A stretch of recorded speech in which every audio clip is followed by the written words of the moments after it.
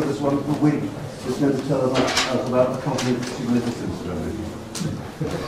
Thanks, David.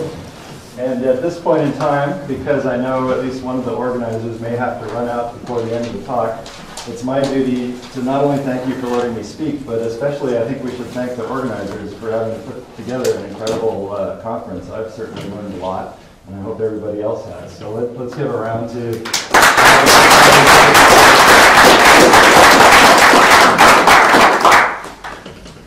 So this is going to be a very simple talk. No modular graph functions, no elliptic anything, just a bunch of polylogs. And it's going to be about the coaction principle and how it can be applied to full scattering amplitudes in a particular theory called planar n=4 super Yang-Mills theory. And you don't need to know exactly what it is. Physicists, well, who work on it sometimes call it the hydrogen atom of the 21st century, but that has the same amount of pretentiousness maybe as cosmic. It's just the harmonic oscillator.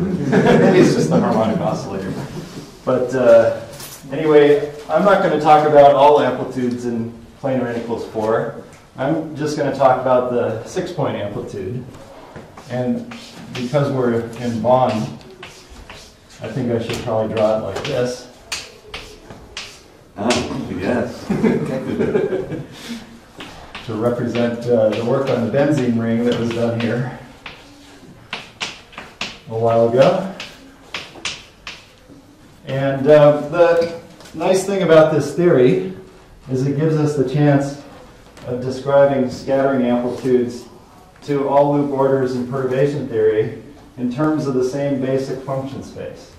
Most of the time in quantum field theory, as you go up in loop order, you encounter more and more complicated functions. Logarithms at one loop, elliptic functions at 2 loops, hyper or whatever, so you go to higher loops. But in this theory, at least some of the amplitudes, including this 6-point amplitude, is they are going to be, we believe, we conjecture, built out of multiple polylogs. We think the same is true of all the components of the 7-point amplitude as well. So we're going to consider this theory in T=4 - 2 epsilon, and there will be poles in epsilon, but the good news is we basically know what they look like, and we're going to factor them out and box them off in a function that you don't need to know. So we have an equation that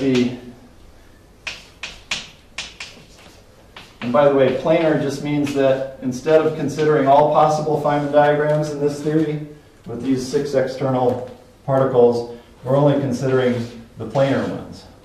And so there will be many diagrams, but they can all be drawn on the plane.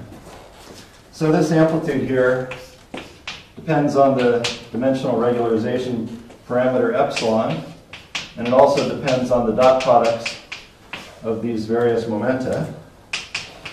But there's a function which we can call the BDS ansatz, but actually there's a better one now called the BDS like ansatz, and towards the end of the talk I might mention that that's not quite right either, so it has to be upgraded slightly. So this function is fairly simple, but I'm not going to, there's no need to write it down. But the point is it depends on these generic dot products, whereas the thing that it multiplies has no poles in epsilon, so there's no epsilon in here, and it depends on only 3 variables, whereas the generic amplitude of this type in a different theory, there would actually be 8 of these Mandelstam invariants. Well, there'd be 9, but they would obey a nonlinear constraint.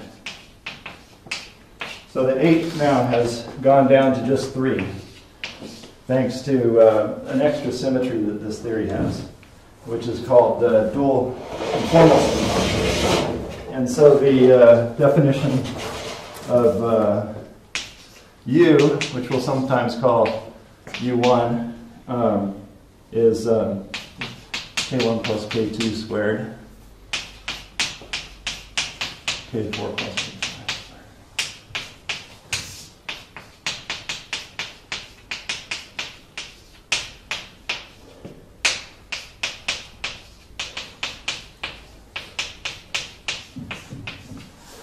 And then V is also called U2, and W is U3. And then these are related by cycling the momenta by 1 mod 6 and by 2 mod 6.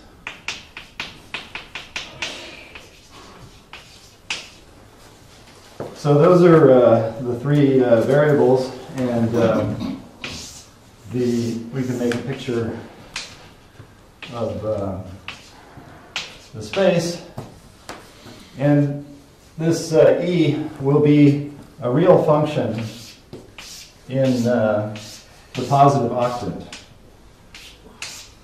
And it will be important later on that it has a sheet where there are no branch cuts on the planes that go through this cube, like U equals 1, V equals 1, and W equals 1. So it's analytic on this first sheet with no singularities there. So now for this whole talk is about conjectures. There are no theorems. But the conjecture is that, well, let's first expand E perturbatively. So that means that L equals 0 to infinity. There's some coupling, which we call lambda. There's just a Taylor series expansion of that. And this is the L loop order function.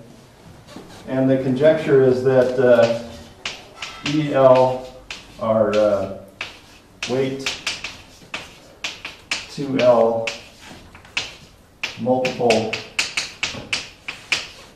polylogs. And they're going to belong to a space H, which is a very small subspace of another space G. So let me first define G.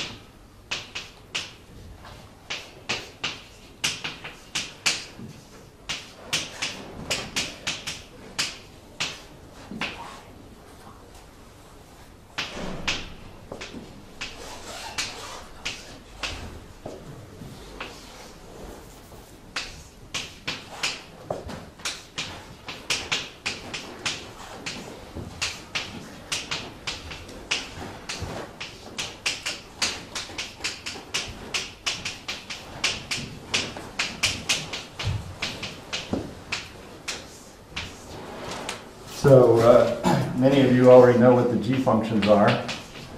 If there's nothing before the semicolon, they're just 1. And if there's a list of arguments, A1 to AN, they're just the iterated integrals.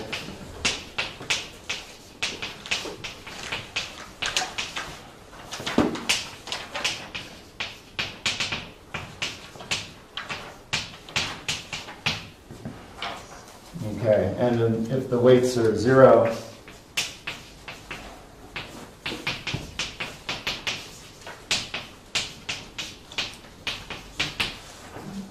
okay, so this is a space of multiple polylogs, but this space is way too big. For example, at weight 8... Does you tell us what the y's are? Sorry, I should tell you what the y's are. The y's are related to the u's. Then, yeah, there's a square root relation in one direction, and I'm going to give you the reverse relation, which doesn't have any square roots in it. But if you solve it back the other way, there are some square roots.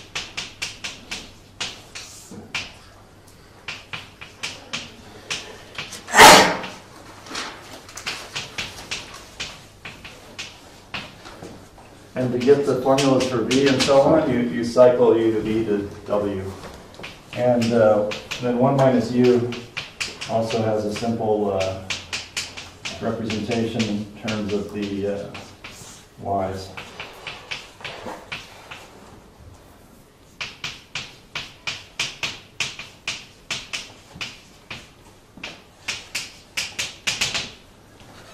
Okay, so let's see. So the whole thing is that these are cubical, these Y's are cubical coordinates on space sometimes called configuration of 6 points in CP3. These CP3s are known to physicists as momentum twisters. And so there's a Grassmannian GR46 modded out by some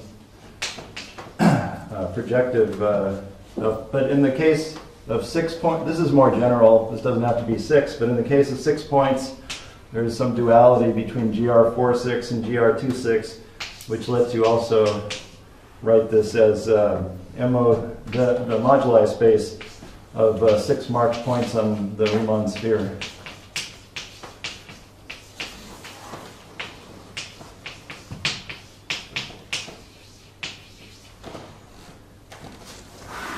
Okay, so this representation is nice when all the Y's are less than 1. That's actually a small part of the positive octant. It's a, if you look at the unit cube and you draw this plane here, there's a region where U plus V plus W is less than 1. All the U's are positive. And also delta has to be greater than 1. So when you invert that relation for the Y's in terms of the U's, there are square roots of delta, where delta is a cubic form.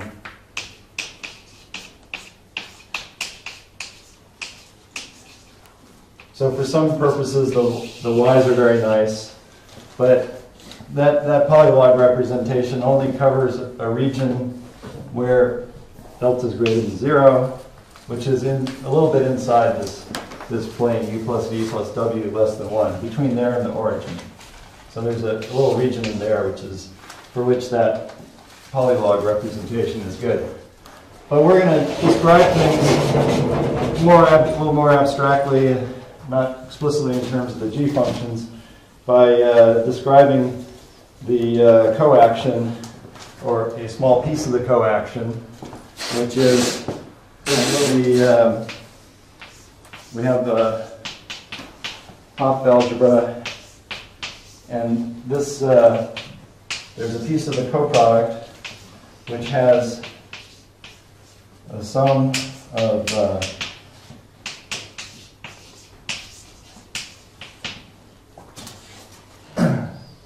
this statement here. These S's belong to a set which we call the letters of the symbol.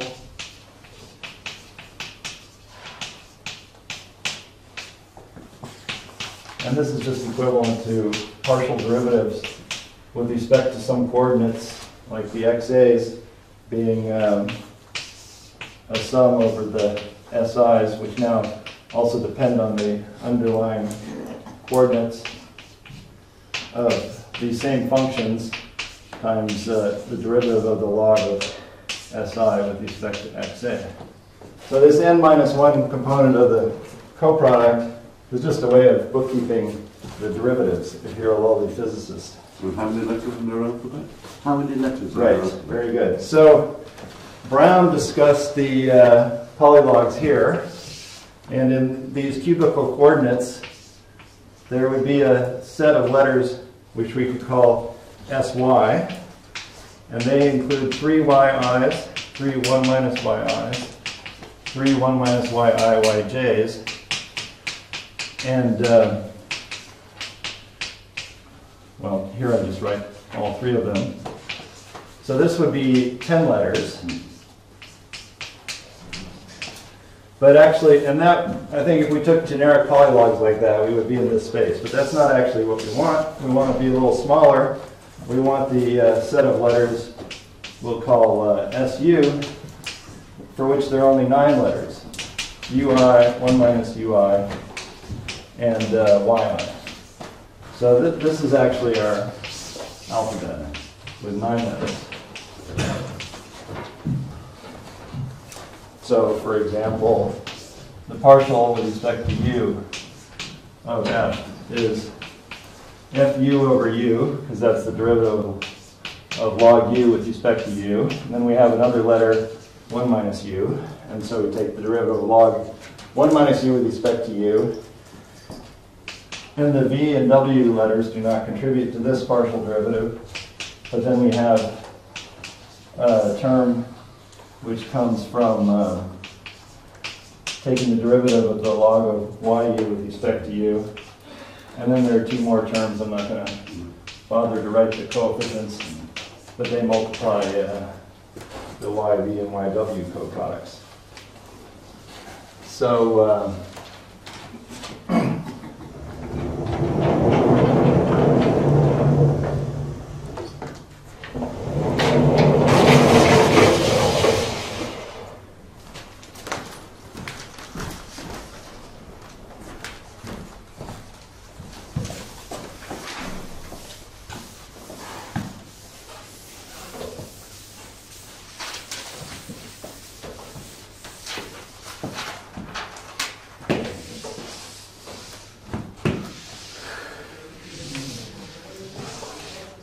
as you can see from the benzene ring, we have a dihedral symmetry here, D6.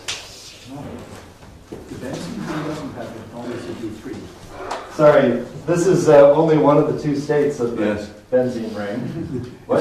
You're going to put the double arrows. Well, it really resonates between the 2 places. So So the quantum super classically, it might look like D3, but it's really D6. Oh.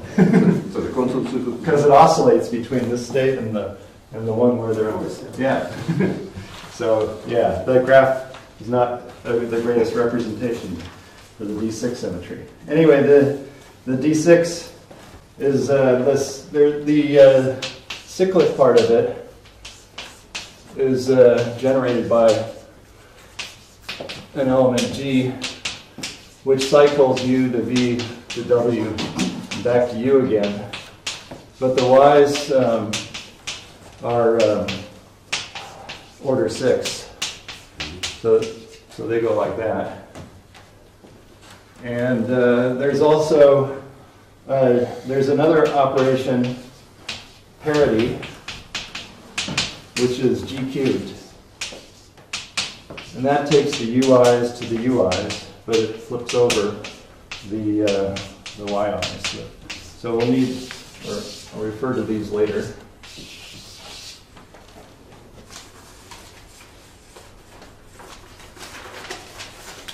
Okay, now we want to trim down this function space of these polylogs.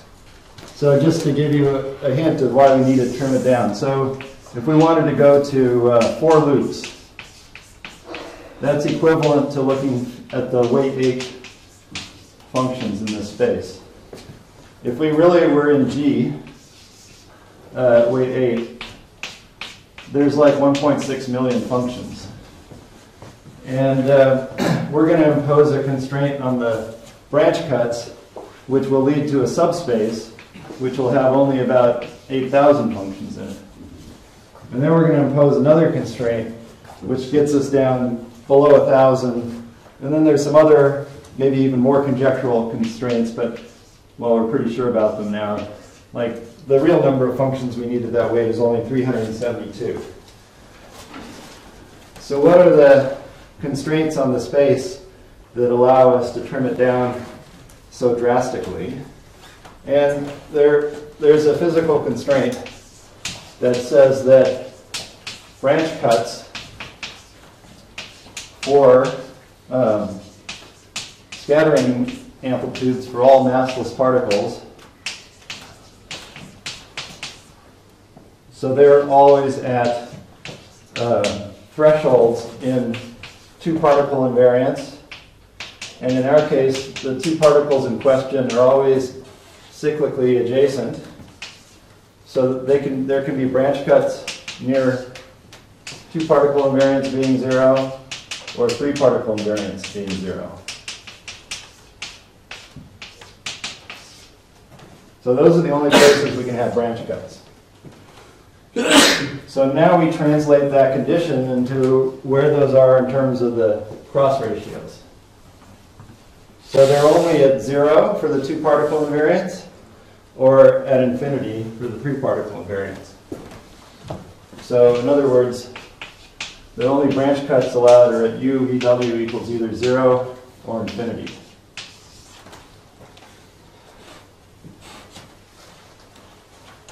So you see there are 9 letters up there, but only the first 3, the u's, will be allowed at weight 1 in our function space. So we're allowed to have log of ui. That has a branch cut at ui equals 0 and also at infinity.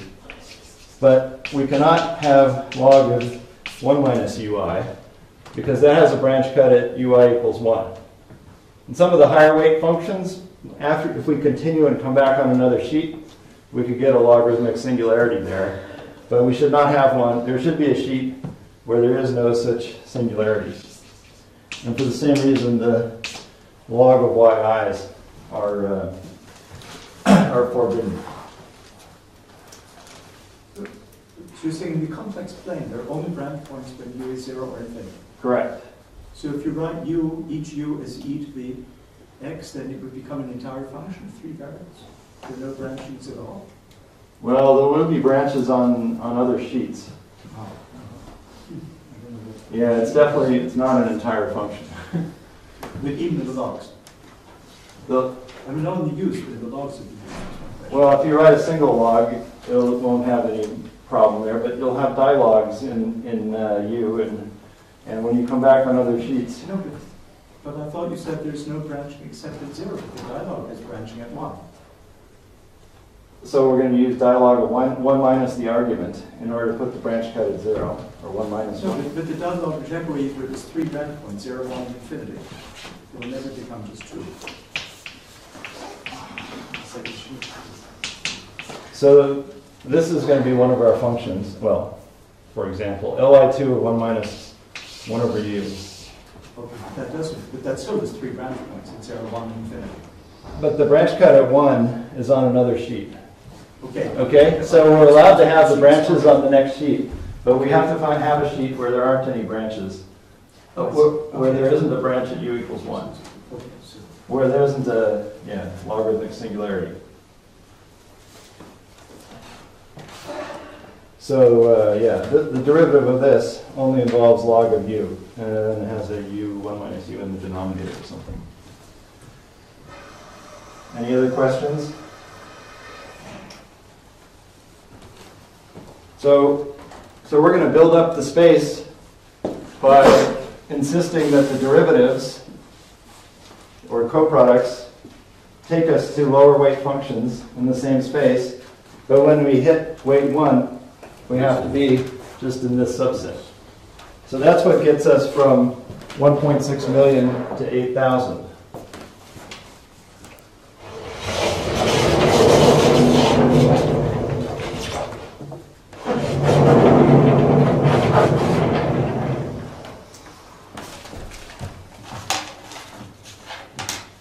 But there's another kind of branch cut constraint which has to do with the compatibility of branch cuts in 2 different channels of double discontinuities.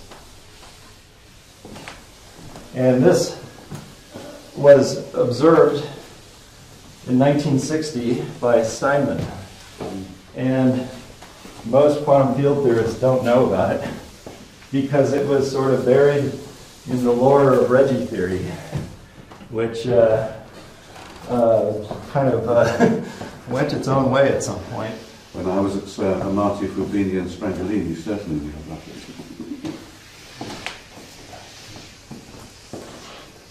But Lev Lopatov, he knew Reggie theory and he also worked in Amplitudes. So he brought it to the attention of people working in the field.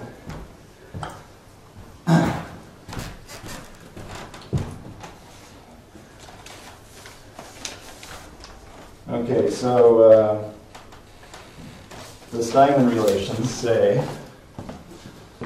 Now, actually the Steinmann relations are rather tricky to impose in theories with all massless particles. In principle, they apply to discontinuities in two-particle channels, but these are actually very tricky to separate. But the three-particle ones can be established. So I'm just going to take a piece of the Steinmann relations that applies to this case. And it says that the discontinuity, when we go to the vicinity of k1 plus k2 plus k3 squared near 0, and also take a discontinuity in k2 plus k3 plus k4 squared of the 6-point amplitude, that should be 0. And this also applies if we divide by A6 BDS, well actually not BDS, but only BDS-like. So BDS-like was an improvement because it allowed us to remove this and apply the same condition directly to this function E of all orders. So, so what does this relation do? It forbids certain kinds of functions at weight 2. So it forbids log squared of u, for example. If we look at u there, in the denominator, it has two different three-particle invariants. K1 plus K2 plus K3 squared and K3 plus K4 plus K5 squared. So if we take log squared, there's a cross term which has log of K1 plus K2 times log of K3 plus K4 plus K5 squared. And so that has this double discontinuity, and we can't have it. So when you're discussing the Steinmann relations, it's better to change letters a little bit in the alphabet and write down A, which is U over VW. If you take U and V and W, you'll get a combination that allows you to have in it K2 plus K3 plus K4 squared. Actually, it ends up being squared. And then the rest of the stuff is things involving only two-particle invariance. And similarly, B, which is V over WU, and C, which is W over UV. These will only contain the other three-particle guys. So it separates out the three-particle guys.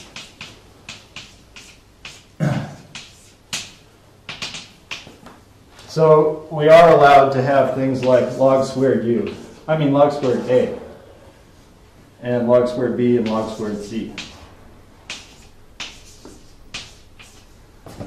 So these are okay. And in fact, we can write the whole space for the final conjectural weight 2 part of H. And it has Li2 of 1 minus 1 over ui. So there's three functions of this type. And then log squared of A, B, and C, which I could also just rewrite as in this form. And then here's something interesting.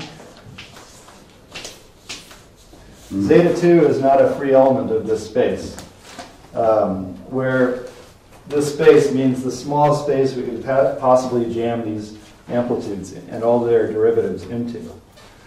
It does enter one of the functions, but it's always linked to logarithms. And these have to be related by the dihedral symmetry. But that depends what sheet you're on, what multiple of pi squared and rectangle works. Well, I'm defining it with respect to the sheet in which there is no discontinuity near u equals 1.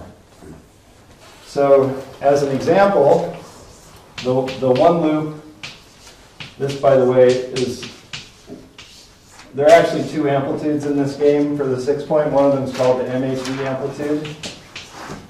And when you calculate it, you find that it is, this one is dihedrally invariant, and this guy does the job. I should say that there are also, there's an NMHV amplitude, which is generically a 6 vector under the dihedral symmetry. But at one loop, it's really a 3 vector, and it has the form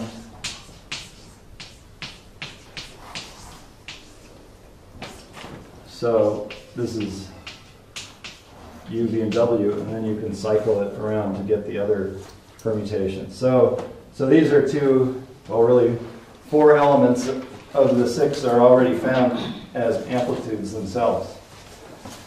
So far, I only showed you functions in this function space which only had involved the first 6 letters, the UIs and the 1 minus UIs. And that's all there is at weight 2. But at weight 3, the first parity odd function appears. And sometimes we call it phi 6 tilde. It is proportional to the Feynman integral in phi cubed theory with 6 legs and just scalar interactions evaluated in 6 dimensions, where it becomes so this is symmetric under an S3 subgroup of D6. So it's odd. This is odd parity. So it has G cubed on it, gives -1, but it's even under the other this normal subgroup or something. Anyway, so the way we want to characterize it is by writing down its coproducts. And because it's the first parity odd function, if we take a coproduct with a coaction with these UI or 1 minus UI letters, that would have to give, because these letters are even and this function's odd, that would have to give something odd. But this is the lowest weight odd guy, so these all have to vanish. And because this thing is totally symmetric, the only one of these we have to specify to describe it, basically, is this one, the YU coproduct. And that actually gives this same cyclic sum of Li2s that we saw is in the one loop amplitude. And then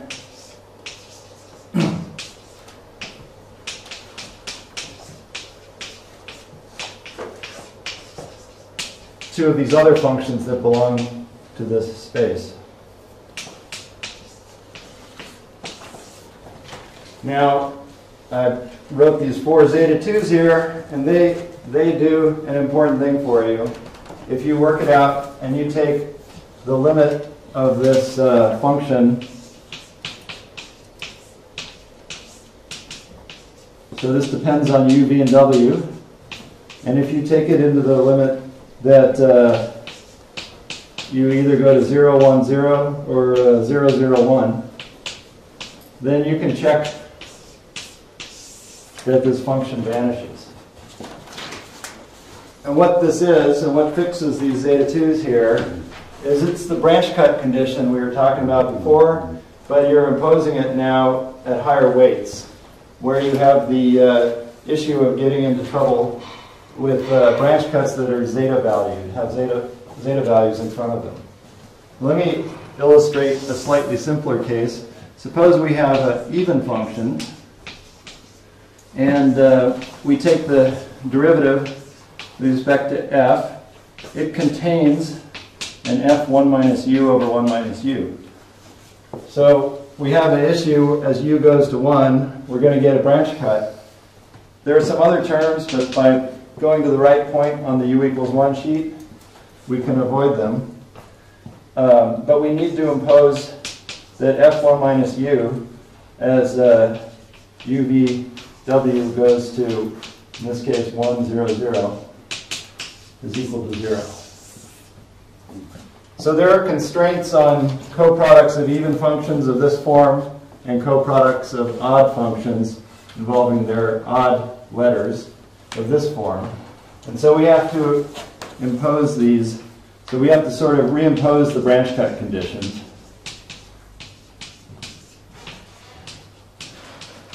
At each order. But this actually does not fix too many. It's a simple thing to impose. Okay, so let me describe the strategy again. To construct the space at weight w, we assume that we already have the space at weight w minus 1. Then we write down for the derivative of the weight w functions, we insert arbitrary linear combinations for these first coproducts. That is too many functions because they won't generically satisfy the equality of the mixed partial derivatives with respect to two different variables. The d squared of the function is 0, basically. That imposes some integrability conditions. And we can solve those linear system of equations. And after we solve those, we still have a few extra variables to fix. And those are fixed by these branch cut conditions. And possibly also there's some analogs of the Steinmann. There are some variations, versions of the Steinmann conditions that we have to impose too. So are we now down to 372? So almost. We have an issue with zeta, other than a question of which zeta values we include as constants. We're getting close to 372. And let's see. So I started at 3, so I have a little bit more time.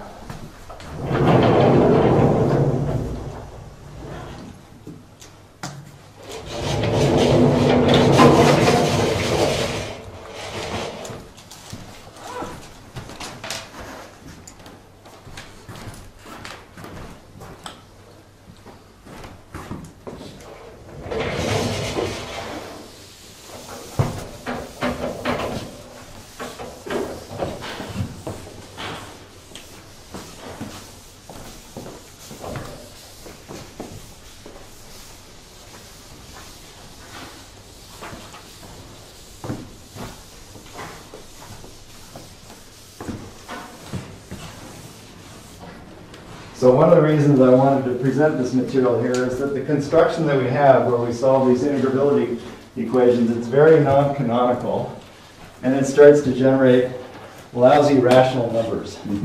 And I think somebody here would be able to, if they put their mind to it, figure out how we should solve this whole thing canonically. Lousy numerators or lousy denominators? Rational numbers? Yeah. Lousy denominators. Lousy denominators you should get rid of. Yeah, Lousy definitely. We feel in our bones that we should get rid of it. But let me sort of illustrate the space. I won't show you every single function in it after a while, but I'll just start counting them. So I already showed you this one here.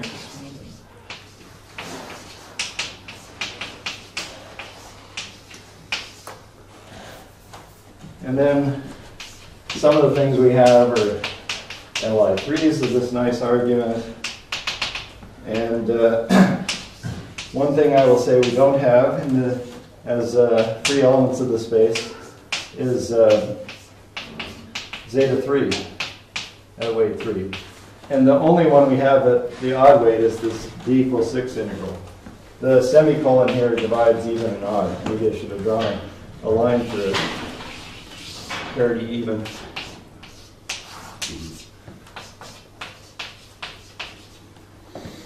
And this sort of stuff here, where there are no y variables, just for shorthand, we'll call it HPLs, because they're come out of the space of harmonic polylogs. And then we have non-HPL stuff. And by the way, now we're at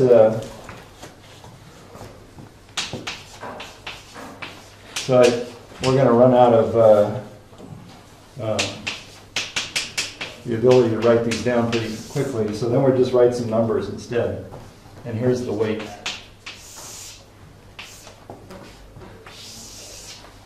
So at 0, we just have one total, which is even. And it's also in this trivial space. And then at weight 1, we have 3, which are all even and trivial.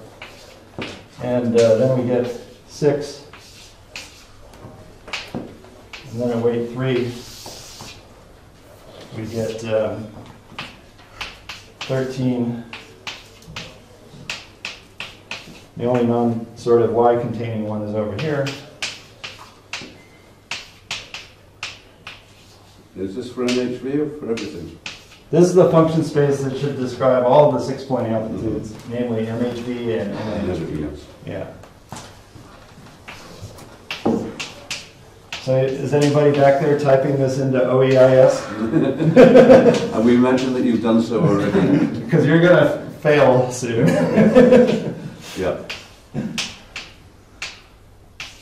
Around here, Yeah. I can't find any solution past about here in OEIS.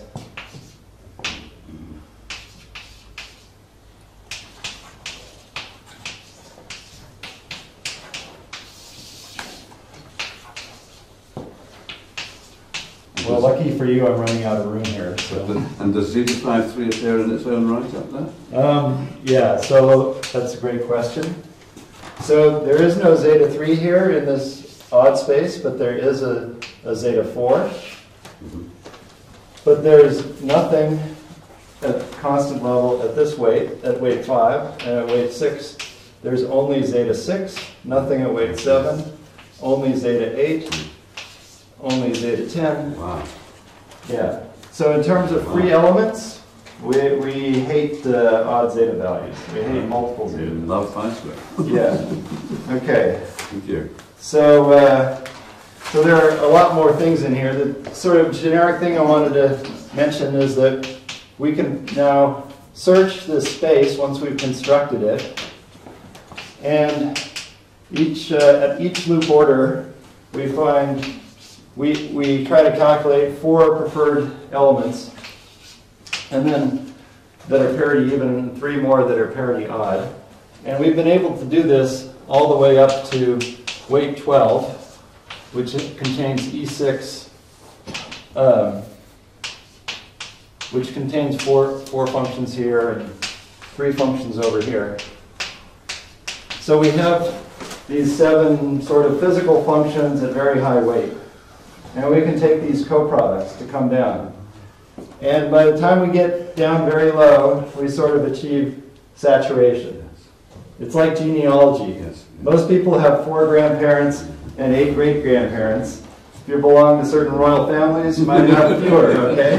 But everybody, once they get back to their 30th great-great-great-grandfather, those people have to be some of the same people, because if you calculate 2 to the 30th, it's more than there were people on Earth. So it's the same thing here. We go back to our ancestors, and then we find they overlap. But when we were working with too big a space, we figured it out by the fact that this saturation happened at smaller numbers than we actually had constructed. And so we figured we had people who weren't in the right gene pool, you know. We had these interlopers, and we had to figure out how to trim them. And that led us to the Steinmann relations. And now it's also led us to not put generic zeta values in here. Could you be missing something else? It's quite possible, but what we do know is that because we have enough weight 12 representatives, we achieve saturation to weight 7. Right. And so this week, I got a little nervous because I tried another exercise and I managed to get 369 out of 372. But I'm pretty sure it's really 372, and we just don't happen to fill it out yet. So, you know, these numbers are sort of solid. We need all of these functions. And so this is really the story of the n-1, element of the coproduct. But there's more to the coproduct than that, as everybody knows. And so we would like to explore the sort of general p comma q element of the coproduct, where p plus q adds up to n, adds up to the weight. But we don't know much about... So what we're trying to ask... So by construction, delta n-1 f is... you know, this belongs to the same space f, because the thing on the front has to obey all these same, has to be built off of the same restricted set of functions down here. And then there's this k, which is just a d-log in the case of 1. So this has weight n-1. And so if we ask about something like this, we have the problem that we don't know much about this space for general u, v, and w. So we're going to do the poor man's version of this, and we're going to go to the point 111, where all of our multiple polylogs evaluate the multiple zeta values, and we're going to ask which zeta values do we see. They will be basically numbers, right? The numbers. Way higher than 1. Sorry? We have numbers. We don't have functions, I think. Functions always weight 1, like in polylog. Yeah, you just said that there are multiple zeta values. They're going to be multiple zeta values. Yeah, but so, yeah. So you have an idea what kind of numbers you have, like small zeta values. Yeah, I'm about to write them down here. Yes. Try to... Oh, are you talking about getting more information about KQ? Maybe not much, you know. The problem is that you exhausted the best source for information by looking for functions. The only extra thing that you can do if you look at the general PQ coaction is that you get information on numbers, like cutting off number letters from your F alphabet instead of functions. That will be a smaller amount of information that you get, but maybe you still get something extra. Yeah, I think what you're saying is, what I'm going to do now is write down the space of multiple zeta values that all of these functions evaluate to at 111. And I'm not saying that's the only, I think there's more to this coaction than that, but I don't yet. And I'll show you one other example. Write down the numbers. So anyway, right here, yeah, David can't wait. So basically, the thing that you get, it's the same weight over here, but I'm just gonna, you get nothing until weight 4, where you hit zeta 4. And then at weight 5, you get just one guy, 5 zeta 5 minus 2 zeta 2 zeta 3. And then here you get zeta 6, but as you might have guessed already, no zeta 3 squared. And now comes the moment of truth. And while I'm waiting, Lance, to give me the you're just waiting for that, are you? Okay. the next line. Here we go. I'm too slow. Well, there's a zeta 8 here, and then the comma, and then the pregnant pause. There it is. Precisely the single value combination. Is it? Yeah. Okay. In the way you're... so not the single value. Forget it. No. Rubbish. Yeah. I think, I mean... Sorry, there was another comment or question? Yeah, keep going. I mean, some of these numbers... Yeah, so now we go to weight 9, and we get, this is where we, anyway, get more data. 6 zeta 4 zeta 5 minus 7 zeta 9, zeta 2 zeta 7 minus zeta 3 zeta 6, 3 zeta 3 zeta 6 minus 5 zeta 9. I'm not saying I've chosen a very good basis here because I don't know what I'm doing. There are 3 up at weight 10, but I'm going to, in the interest of time, not write them down. But I see Don's moved up front, so he's getting interested here. No, it's already interested, but I can't see it.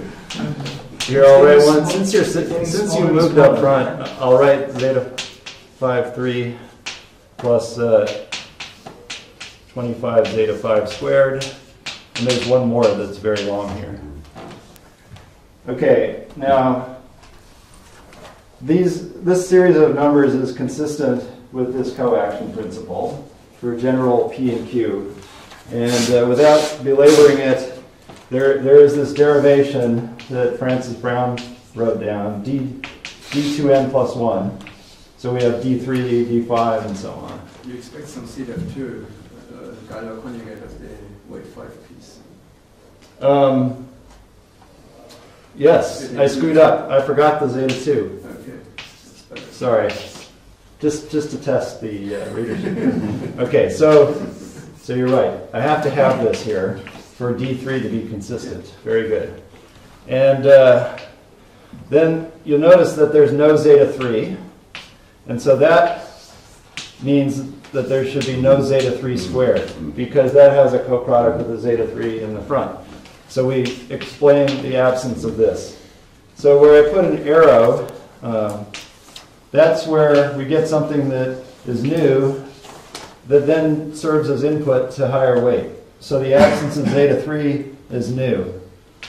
The absence of the other linear combination of zeta 5 and zeta 2, zeta 3 is new. We get two more new, which we call dropouts, at weight 7. Here we actually don't get any dropouts. These two coefficients are linked. There are 2 equations. One comes from d5, which drops you down here where there was 1 missing.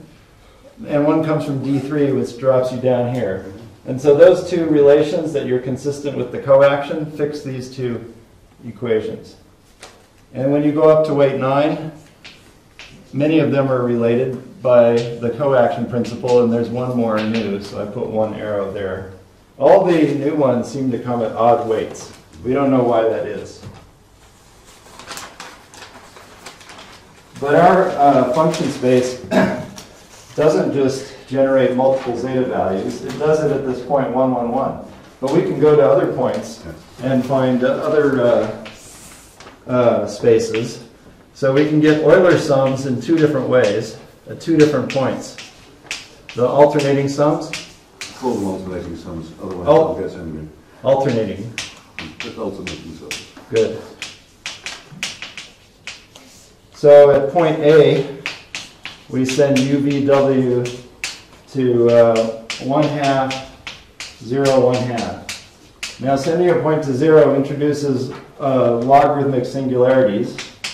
So we have log of the k for some k's times the Euler sums, or alternating sums.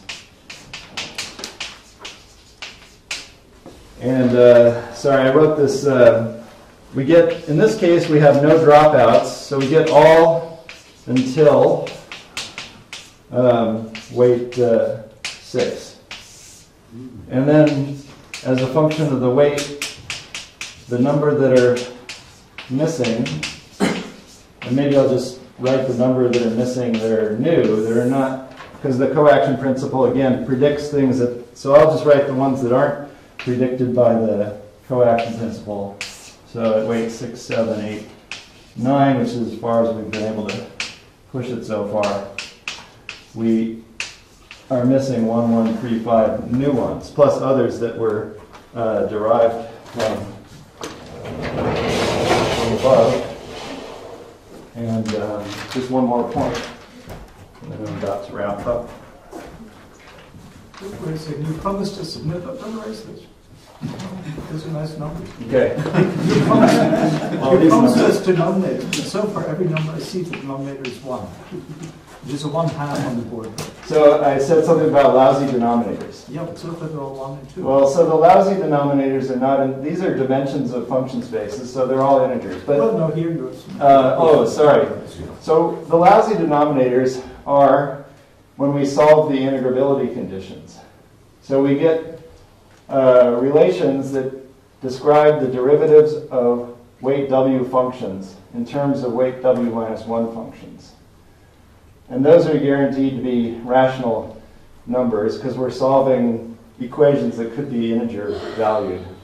But because they're large systems, sometimes we get very nasty rational numbers in the representations of the derivatives of functions in terms of the next lower weight functions.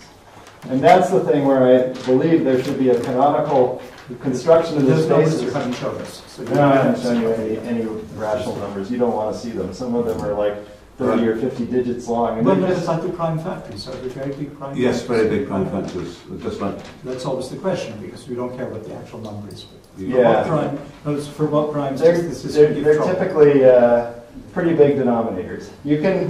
No, you've but got I mean, 1,000 factorial is very No, big, but has small I prime think factors. they have bad primes. The I question is mean, whether big there is a primes- way to improve this. There's a LLL, lattice reduction method.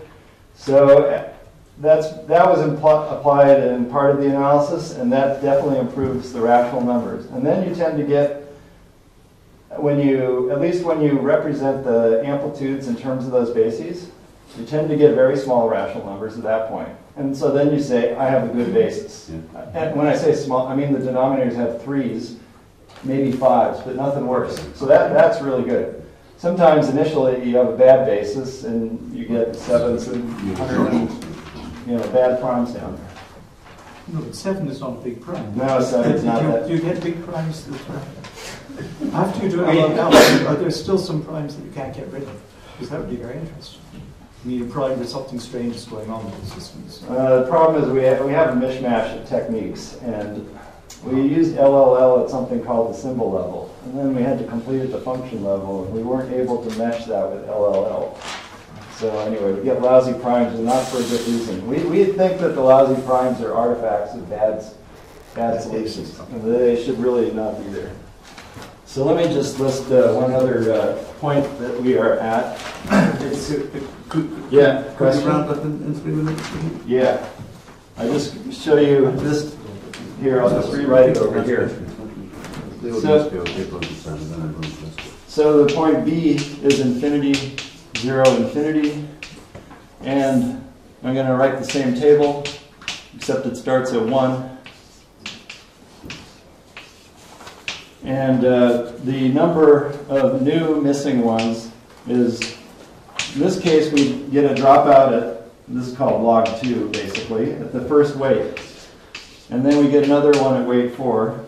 Oh, and by the way, I have to thank Eric Panzer. And if Francis were here, I would thank him too, because they explained to us all how to do this. How to organize things properly. Anyway, there is we don't find an additional one through weight 9, for whatever it's worth. So all I want to say is that we have these alternating sums at 2 different points, but they kind of have totally different behavior, and at which point we get dropouts. My final confession is that I lied, and we needed another fudge factor to actually put these amplitudes exactly into this space. So we have one function of the coupling that involves only ordinary zeta values, no multiple zeta values. And you have to, that was the second like in BDS like. You have to, in order to jam these functions into this nice Galois coacting representing space, you have to put in this fudge factor. But it's still very non-trivial that everything works. So that's what I want to say.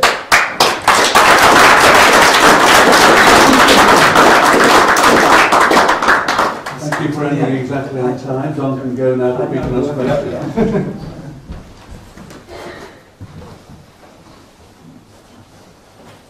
Bye. Oliver's going to his train. Okay, Bye, well, Oliver.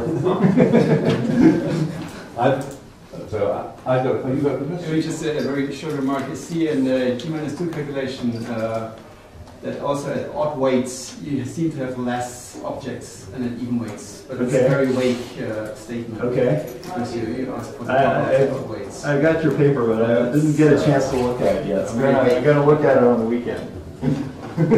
Sorry. All right. Yeah, Herbert. Just a question about these special points. Why just 1/2, 0, 1/2, or why always the 0 in the middle? Is there is it symmetric in those three that you could? Well, yeah, it's totally symmetric. Okay. The fact that I put the 0 in the middle is arbitrary. I could have put it on either end. But you always have to take 1, 0. So there is the statement that when you set one of them to 0 and two of them equal, then in that case you get a function of one variable, but you can trade it for y parameterization. And then the letters on this line, call it S prime or something, are or the polylogs are like this. And these are the HPLs with weights 0, 1, and -1, and they naturally lead to alternating sums at particular points. I mean, interestingly, if we take all three of them to be equal, then we get something like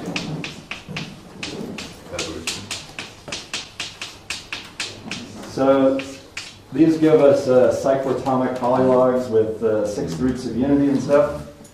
And we should look at this more, but the one place where we thought we would get something interesting, or maybe there's another point on this line that's interesting, but if we go back to 1, 1, 1, then everything has to collapse back into the multiple zeta value space. So, but maybe there's another point on this line. Yeah, we should definitely look at this and try to have to check this out. Maybe we can find interesting coactions in the space of 6 roots of unity too. We just haven't looked at it yet. So I've got a comment. Maybe you shouldn't be apologizing for your final fudge. I mean, what you're trying to do is to maximize the mathematical simplicity. So an iterative BDS, like, smacks of what Francis does with his epsilon 1 prime. He just keeps on. I'm not really apologizing because the smaller space will allow us to enumerate the functions, and so whatever we can do to get into it, we'll do it. But what I kind of would like to understand is, what is the meaning of the fudge factor? Is there a natural scheme from the point of view of quantum field theory that lands you in the smaller space? And we don't know what that is right now. Because you're getting rid of epsilon, right, is dealing with a problem that we don't really understand. It's all in the infrared. You're dealing with theory. No, you're right. It's related to it's not the Hopf algebra, so people understand it's not the Hopf algebra renormalization.